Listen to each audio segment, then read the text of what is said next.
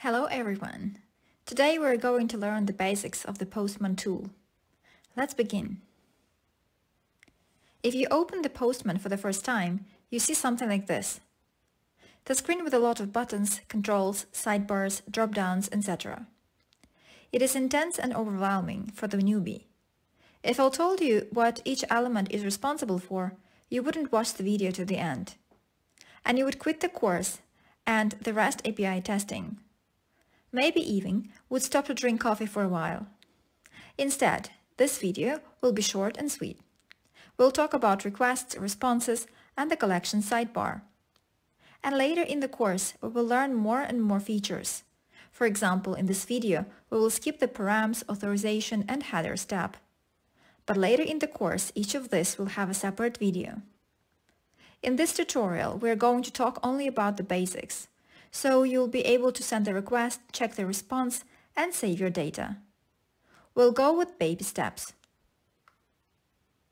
Even if the screen is minimized and only the request bar is selected, still it is overwhelming. Let's go from the left to the right. But before we do this, it doesn't make sense to learn the request structure in the Postman without the real request data. Because of this, let's start with a story. I believe the real-life scenarios are the best for these tutorials. We have this kind of story. It has the image of the request, the image of the response, and the CURL. Not the best story, but not the worst, believe me. And we are especially interested in the CURL. If you are new to API testing and do not know what it is, don't worry, you don't need to know this for now. You just need to know how to use CURL instead. And right now I will tell you about the feature which a lot of people ignore and struggle a lot with REST API testing. The import feature in the Postman. It is not the easiest feature, so it can look complex for people who are new to API testing. Don't be scared and watch the video till the end. It will be simple, I promise. First of all, let's copy the CURL data. And what is important here is to select everything from the letter C to the last single quote. Copy it and let's go to the Postman. On the Postman screen, you need to find the import button. It is here, and click on it. The import dialog will be opened, as usual with a lot of tabs. In this dialog, you need to find a click on the Raw Text tab. Then you will have the text field where you can paste your CURL. Let's do it. Here we go, and now we can click Continue. And we have got an error. The error doesn't have a lot of details. A general error that something went wrong. And that is why a lot of people don't use this feature. But I did that on purpose. You know, in a lot of tutorials everything looks so easy, and then when you try it on your own, nothing works. I don't want to share this kind of tutorial. Instead, I want to help to resolve the basic issues which can happen on your way. I didn't copy the CURL properly. I skipped the last quote. Let's do it accurately this time. I skipped all steps till the Continue button. Now we have the quote at the end of the CURL. Let's check what happens when you click the Continue button now. This time the request data is successfully imported.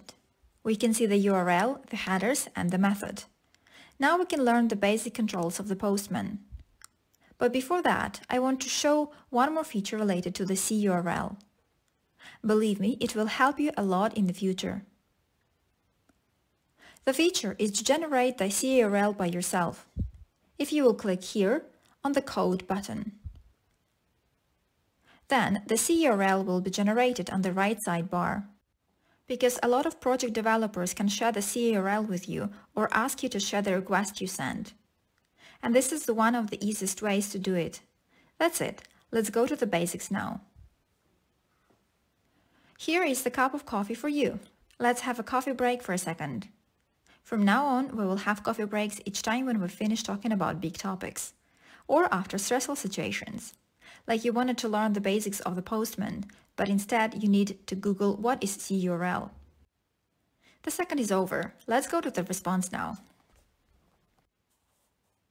Some things which you see on the screen we had partially discussed in previous videos, like request method and URL.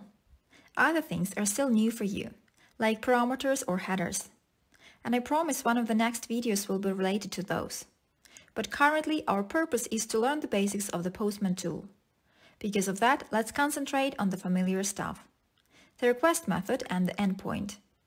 Let's step by step discuss what we have here.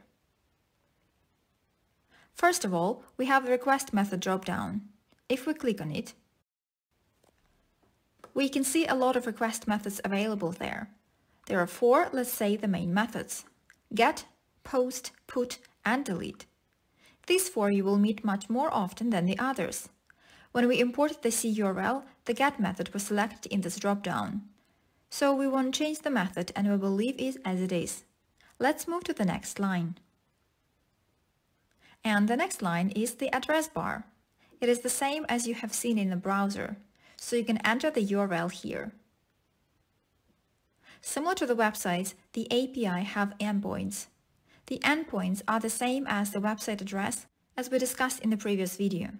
You have the domain name and the protocol, and the path is mostly called the endpoint in the API world. So when somebody says the endpoint, they can refer to the entire URL or only to the last part. It depends on the context. Actually, that is all what we need to send a simple request with the Postman: the method and the URL. They are much more complex APIs, with params, authorization, headers, body, cookies, etc. All of those are important, but to talk about those now will be too comprehensive and intense. We are going to have the separate meaningful videos about each of those in the future. For now, let's send our request. We click on the blue Send button. And we see more buttons, drop-downs, and data. It means that requests were sent and processed and we receive the response back. Let's check the response in the same manner we checked the request before, step by step. The main thing is the response status code. We have discussed those in the previous video. In our case, it is 200 OK, and it means exactly the same. OK, everything is fine. The response is successful. In reality, developers can return their response even if everything is not OK at all. But we will talk about it later. The second important thing is the response body. It is displayed in this area. These buttons, pretty, raw, preview, just change the view of the data we received. As usual, we are going to have a separate video about JSON. And we are going to test a lot of different response bodies. For now, it is enough to know that the response code is displayed here and the response body is displayed here. The same as with the request, there are a lot of other parts of the response, like cookies, headers, response time, or size. But again, all of them will be discussed in a separate video. The request and the response pair is the most important part for a tester who is new in REST API testing. Mostly you will send requests, check responses, and that's all. This happens because people are not familiar with a lot of cool features in the Postman, like parameters, tests, runner, templates, scripts, console, etc. And in our course we are going to get familiar with all of those step by step. For now, let's check the basic one: save your request. Just do not forget about small breaks. Stand up, look in the window, and give some rest to your body and mind. And then back to the Postman. If we will check the main screen again, we can see the orange circle on the request. It is the important one. It means that the request is not saved. Sometimes to send even a successful request can take a lot of time and effort.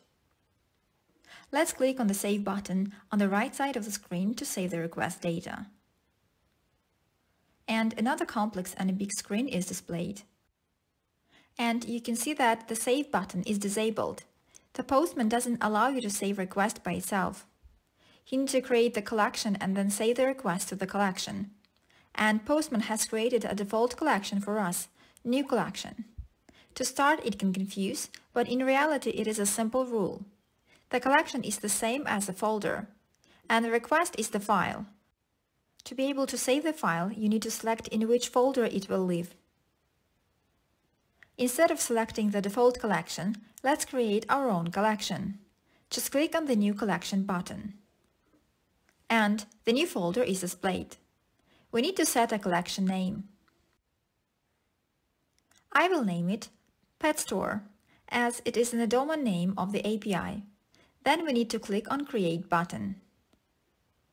For some reason, the Postman team decided that we don't need to be informed that a collection is created, so it can be confusing, but in reality it is created and the breadcrumbs showing that we are already inside the Pet Store folder. Now, when we are in the folder, we can say our first request. Just click on the Save button. And again, it can confuse a bit for the first time. You are not informed if the request is saved and where you can find it. For the new people, all of this can be annoying, but after a couple of days of using the Postman, you'll like it. It has its reasons why it is created this way. First of all, you can see that the orange circle is gone. It means that the request is saved. For example, if I will change anything in a request, let's say change the 1 to 2 in the path, you can see that the orange circle is there again. It means that there are changes in the request. And if you will click on the Save button, this time there won't be any pop-up. The orange circle will be gone. And you can see the tooltip, no new changes to save. It means that the request is saved. But where we can find it? In the left sidebar. And it is the last thing we are going to discuss today if we will expand the sidebar. The Postman screen will show more information and become even more intense. There are a lot of useful things in the left sidebar. And again, most of them are ignored by a lot of testers. The one which is in use by all of the testers, I believe, is the Collections tab. This is the one which is open now. You can see collections here, folders, and our folder is the Pet Store. And you can see the saved request here. The Collection tab in the left sidebar is the place where you can manage your requests and collections. You can create, view, edit and delete those here. And again, we will play with it more in the next videos. I think for now you can have the last cup of nice coffee. Today you have learned how to send the request with the Postman, where to check the response, and how to save the request in collection. That's one small step for you, one giant leap for the REST API, because the new REST API tester is born today. Thank you for watching. If you like coffee or coffee shop, leave a thumbs up, if not thumbs down. See you in the next video.